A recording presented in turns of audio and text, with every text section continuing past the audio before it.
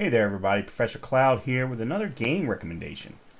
This is a game that I've been following for about a year now. I first saw a trailer of it at the Summer Games Fest in 2022. And I then played the demo of it not too long afterward at whatever the next Steam Next Fest was. The game is called Dredge.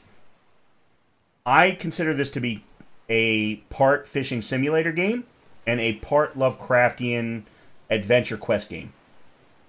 You are a fisherman on a commercial fishing boat, and you are out there fishing different types of fish. You're also doing dredging of different materials and things along those lines.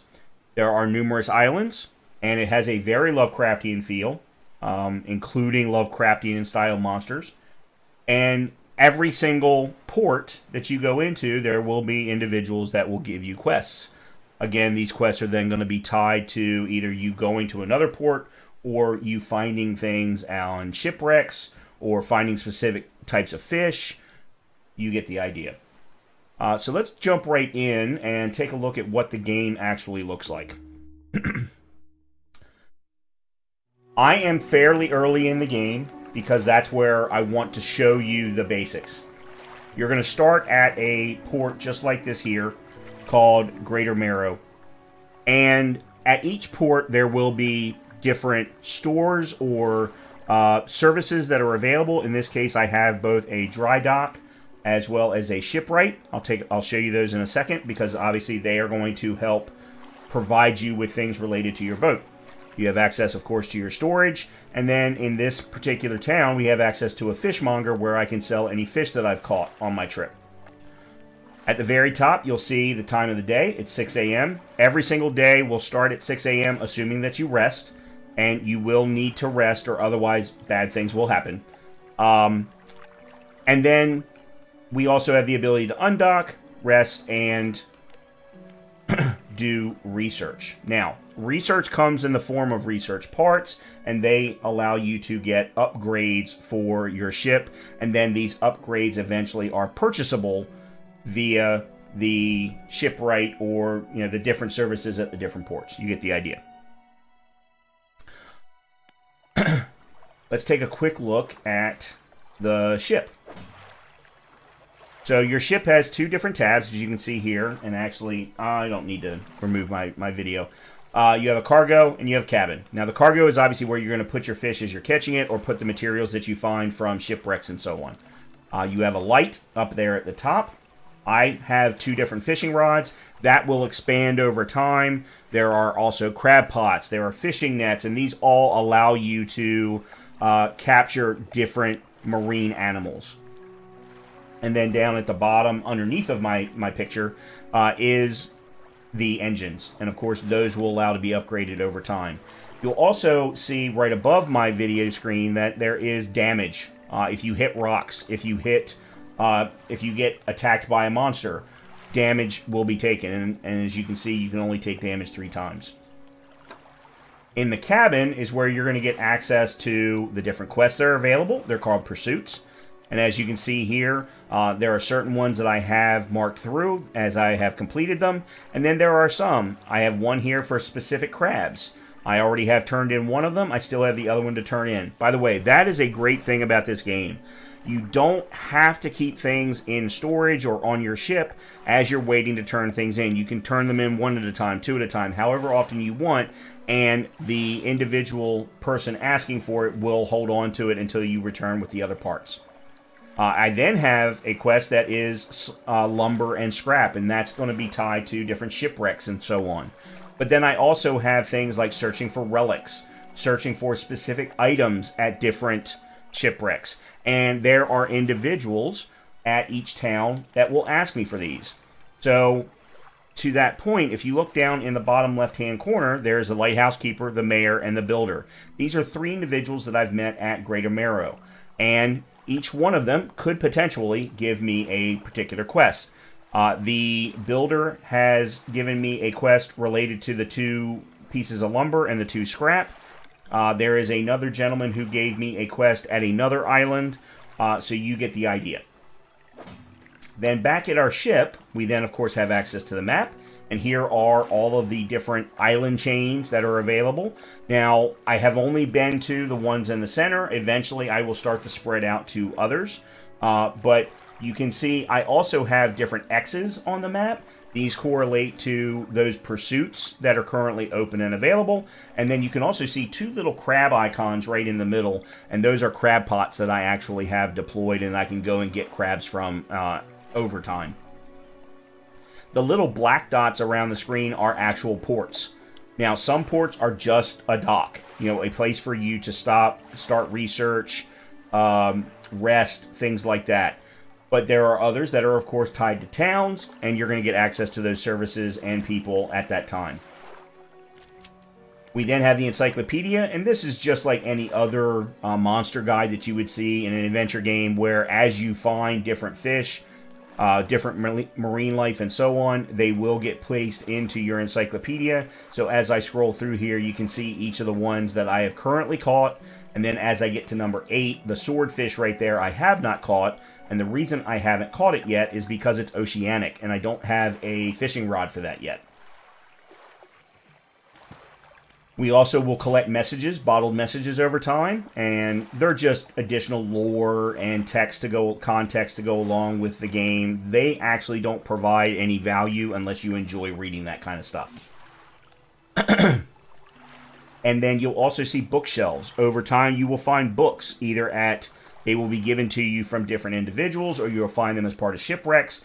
And if you put them into your bookshelf, over time they will give you additional passives. So in this case, I have a 10% chance to not reduce the fish stock when catching a fish, and rods will reel in fish 10% more effectively. So this is the basis for a port. Now, let's talk about the basis for the actual fishing part. I'm going to go ahead and leave the dock. And we're going to go right to the very first fishing spot, which is right here. And you can see on the left-hand side, we get what type of fishing spot it is, coastal, and how many fish are in there, high. That means that there's a lot. There's usually around 8. So I just start fishing, and all I have to do is hit the green spots. That's it. And then it'll show up in my inventory. Let me remove my face cam. So it'll show up right there in my inventory, and then I can move it around. I can rotate it. You get the idea. And I just do that over and over again for different fish. Now, as my fishing improves because of my upgrades, of course, the efficiency will become better. It'll happen faster. But, as I also talked about, because of the fact this is a coastal fish, I have to have a fishing rod that is also coastal in nature. So this custom rod, you can't really see me clicking on it, but the custom rod pop-up showed, and it does show that I do have a operational, that its fishing speed is a plus 44%, and that it catches coastal fish. One other quick thing to point out, the time of day when you're fishing actually stops. So you'll not, even as I'm sitting here talking to you, the time is not changing. The time only changes as you're driving. This is important to know, because as you get near to nighttime, weird Lovecraftian things start to happen. Hence why I need to have a light up here at the top, and I'm actually in the process of researching a second one so that I can get better visibility, because fog rolls in, monsters start to appear, all kinds of wonderful things. So let's go ahead and leave this particular spot, and the next thing I'm going to do is head to one of my crab pots, which I have right over here.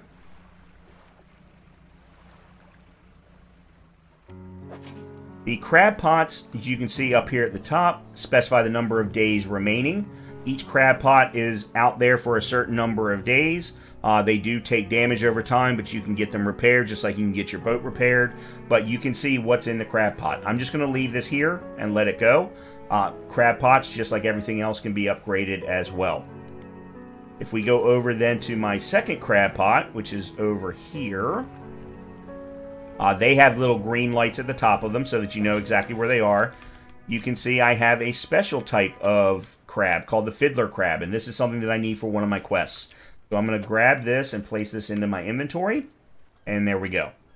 Now, the crab pot still has one more day remaining, so I'm going to go ahead and leave it here and see what else I can get in the meantime. Now, the next thing I want to talk about is the dredging. So there is a, if we go back to the map, there is a Xbox, an X, around the left-hand side of Greater Marrow. That's where a shipwreck has occurred. It's part of a quest line, and that is going to require dredging. So we're going to go ahead and head towards that and see if I can figure out where it is. But there's actually a dredging spot right here. Shapes in the deep. All we got to do is X to move the arrow. And then over time, I will, in fact, get, in this case, I got a worn gold ring. Now, there's a different vendor over on another island that prefers this kind of stuff. That prefers trinkets, as they're called. So I will be turning that into him rather than to the fishmonger. But I could sell it to the fishmonger. I'm just not going to get as good of a price for it.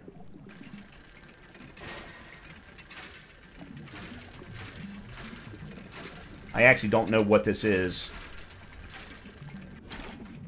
Bolt of cloth. Alright, that'll go in storage.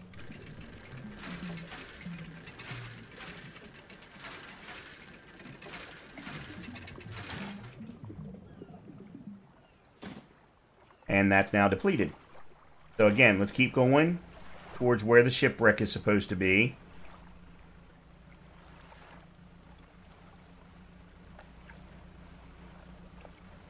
And let's double check real quick. Okay, so it's inside here. Okay, I think I see it. Yeah, now, I don't know if you can tell this, but if you can see the little lights coming off of this spot,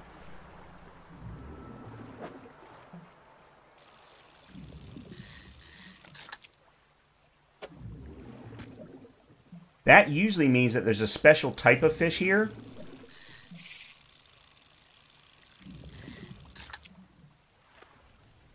Oh, and I'm not going to be able to do this. Okay.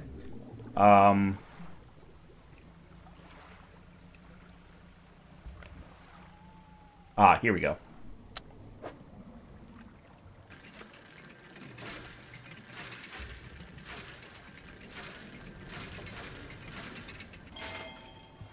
Relic discovered. Okay. Uh-oh. I don't know what to do. I just took a lot of damage from a monster. Okay, I need to move some things around here. Oh, crap, I lost the fiddler crab.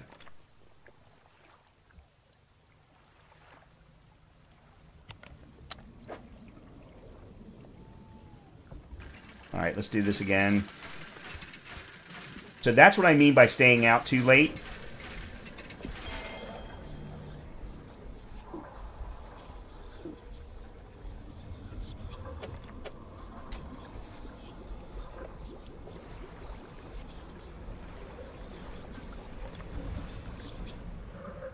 Yeah, so I need to get back to civilization as soon as I possibly can.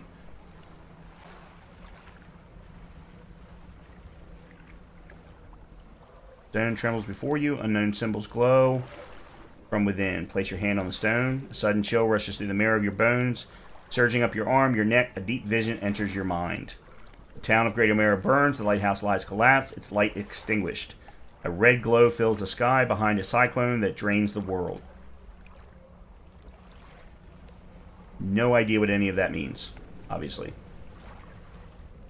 Alright, I gotta be careful here.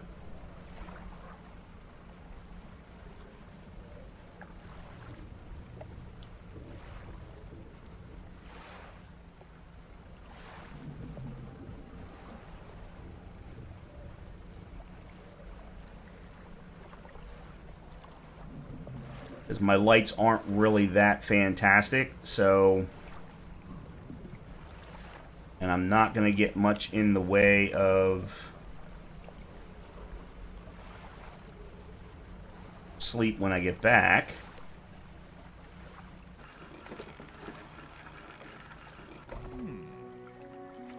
So as you can see here, every time I come in, somebody may want to talk to me. In this case, the mayor. Oh my, you look exhausted. You're not forgetting to get some sleep, are you?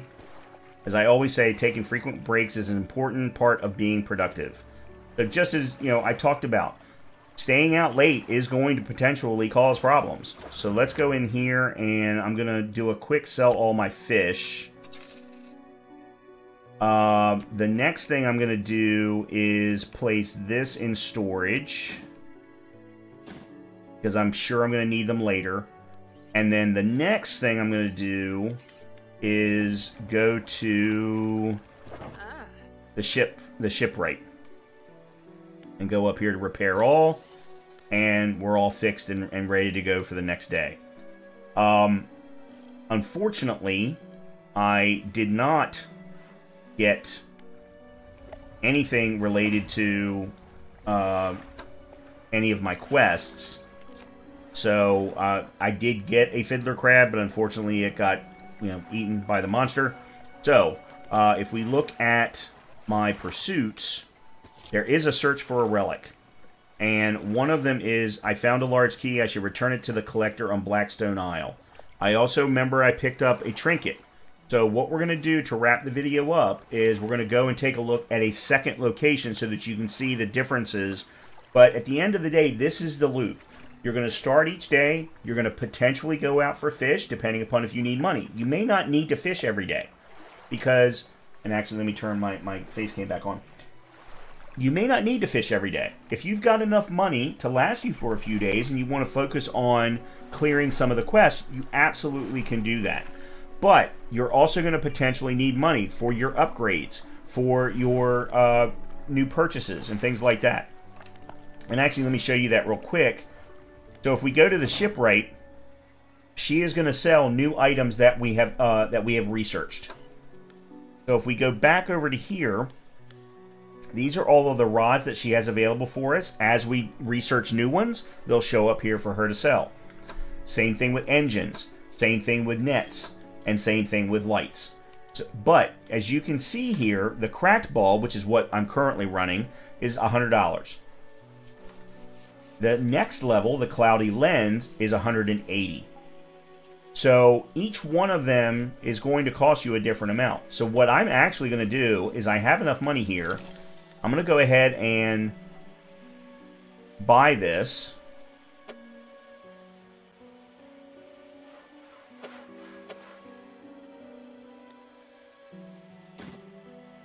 And I'm just going to place it in storage. I'll install it a little bit later. But now I have an upgraded light. So if we go to my cargo, and I sit here and I hover over it, I can sell it. Perfect. Now I can go here, send it to cargo, and install it. Bingo. Done. So now I have a better light. That's how easy it is. So let's real quickly do a very quick... Oh, and then dry dock is where you do the upgrades. So this is the upgrade path. Right now I am focusing on the light, adding a second light so that I can spend more time out at night, because that's where a lot of different things happen. And as you can see, I've already parked 2 pieces of lumber. I just need 1 scrap, and this one will be available for me to purchase or to install on my boat once it's done. But you can see here, I've got, in this first set, you're not allowed to get to the first set until you clear, or get to the second set until you clear the first. But 2 new engine spaces, 4 net spaces, rod spaces, and then the next level would be a tier 2 hull upgrade, which means that the hull can sustain 1 additional impact. So right now we're at 3. This would get me to 4. And you get the idea. And that's how it goes moving forward. So let's take a quick trip. Yeah, not much in the way of... Matter of fact, what I'm going to do here real quick is I'm going to go ahead and rest again. And as you can see, I could actually stop my resting right now and go, directly out at night after a good 12-hour rest, and that would be perfectly fine. You don't ever have to worry about eating or anything like that. This is just kind of a fun game. So let's go ahead and undock. And what I'm now going to do is head across to the boat over there, the town over there. I'm going to stop at my crab pot and take everything.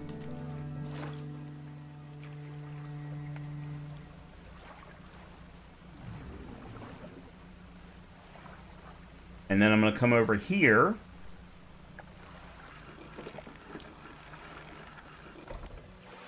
So as you can see, there's a trader here. And the trader likes trinkets. You enter a brightly lit shop. It's packed with antiques, the shelves full of jewelry and other baubles. An old man peers at you over silver spectacles. Hello, is that... No, I don't believe we've met. Forgive me, my eyes aren't what they used to be. I specialize in antiques and jewelry. I'll purchase any special trinkets you happen to have. Have you got anything nice with you today, perhaps? So we go up here, the worn gold ring. And we sell it. Quick 15 bucks. And that's really all that we need to do with this guy. You can also see down here in the bottom left-hand corner, there are two individuals that I've met. One of them, the grieving father, is the one that gave me a quest to find a belt at a particular shipwreck. I have not found it yet, but that is something. You'll also see here that I have access to my storage. So every pier that you go to, you will get access, or every town that you go to, you will get access to your storage. Alright, so let's go ahead and leave here real quick. And we're going to go... nope, wrong way. Over to this little island, which is called Blackstone Isle. Now, you might be able to see a fish right there. Unfortunately, I can't fish that yet because it is oceanic and I don't have the necessary rod. But this gentleman is the one that asked me for the relics.